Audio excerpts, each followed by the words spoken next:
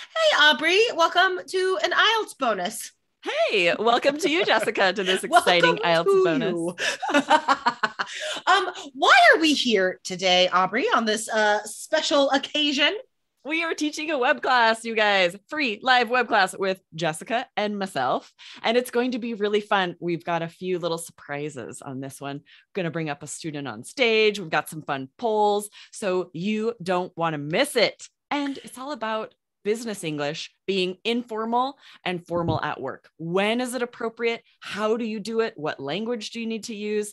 Anyone working in English or studying for IELTS needs to know this. And today we're going to share specifically how it can help you on the IELTS exam. Yeah, guys. So yes, this is a business English web class, but it is all about, like Aubrey said, formal and informal English. Guys, I hope you realize how this can help you on the IELTS exam. On the speaking test, guys, remember that the examiner listens for a range of vocabulary. You must be able to show your ability to communicate both informally in speaking part one and formally in speaking part three. So, guys, that is exactly what this web class is about. So before we get to an example that you can use in writing, guys, I want to share with you how to sign up. Go to allearsenglish.com/better. That's BETTER, and grab your spot. We are having two of these web classes, guys, April 12th and 16th. So you can for sure attend one of those or maybe both. I don't know. So sign up, guys, grab your spot, allearsenglish.com/better. So we've already said that this tone, that knowing the difference between formal and informal English will help you on IELTS speaking for everyone. But how else will this language help students on IELTS, Aubrey? Yes, if you're taking the general training IELTS, you are going to need to write a letter, and your task response score depends a lot on your tone. Mm-hmm. If it needs to be informal or formal, it depends on who you're writing to. And this is one of the most difficult things about the writing task one letter for general training. It's not easy for students to figure this out. You need strategies. Exactly. So guys, you cannot get higher than a 6 if you have variations in tone, if your tone is inconsistent. Now, on the other hand, if your tone is like totally wrong, if you're just approaching it informally too much, then you get a 5 for task. So guys, tone is vital to your task score for this general training letter, guys. So let's throw out an example from the web class. Actually, we're giving you a sort of insider sneak peek here. What is an example of some of the tone we will teach in the web class, Aubrey? Yes, exactly. So in maybe an old business textbook, you might see, dear Mr. Smith, I greatly appreciate the effort you have put forth on this project. But the reality check is that might not be appropriate if you're writing to a friend or a neighbor, someone you know well. So you can't just take this formal English and assume it'll work in every letter. You have to think about, who are you writing to? What is your relationship? How well do you know them? I could totally see a student memorizing a sentence like this from, a template or a textbook somewhere. And then just thinking, like anytime I say thank you to somebody in a letter, I can use this sentence. It looks great. It must be high scoring. This is an awesome sentence.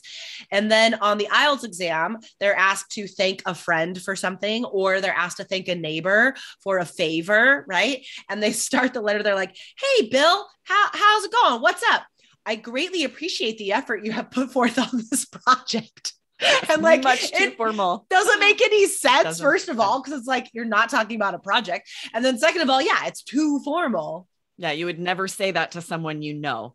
This is someone that, especially if you know them well, but even if it's a neighbor you don't know really well, it's still way too formal. And to refer to something as a project, if it's like watering your plants or walking your dog, I know this is too informal of a way to refer to that favor. Totally. Yeah. So let's throw out a better example. Let's say you are writing to a colleague, for instance, right? A coworker. And it's a coworker you know well. right? So it's sort of bordering on that tone. So this would be a semi-formal tone because you're writing to a coworker, but it's someone that you know well, right? So you could say something like, "Hey, Jack, I wanted to drop you a note just to say thank you for the incredible work you've put in." So you can see how much more informal that sentence is, and therefore it would score more highly for task because the tone is more appropriate. Yes, exactly. And this is hitting that semi-formal tone that is like a unicorn, where you have a work colleague, you're still wanting to stay a little formal. It's not like your buddy that you shoot pool with, but you certainly wouldn't be as formal as that first phrase. And this sentence really hits that, right? Incredible work. You're still being very polite and respectful, which is appropriate for a work colleague, but using that phrasal verb, put in, drop you a note. Yeah. These are more informal verbs that's getting you that semi-formal tone. Exactly. So like an informal way, it'd be like, "Hey, Jack, what's up? Thanks a lot, brother." Right. And so like, I just want to give you guys a contrast so you know that how semi-formal this is in the middle, right? Between formal and informal. Okay, guys. So remember to sign up for this web class. Yes, it is about business English, but the topic will help you on your IELTS speaking and writing. Doesn't matter if you're academic or general, guys, you have to know the difference between formal and informal language so you can use the right vocabulary. You could hit the right tone on all parts of the exam. So sign up, guys. Grab your spot right now because it's going to be huge. I know tons of people are going to come to this web class. So remember, it is live. It is not recorded, but it is free. So grab your spot, allearsenglish.com/better. That's BETTER. Yes. And we will see you there. I will see you there, Jessica. I will see you there, Aubrey. All right, bye-bye. Bye.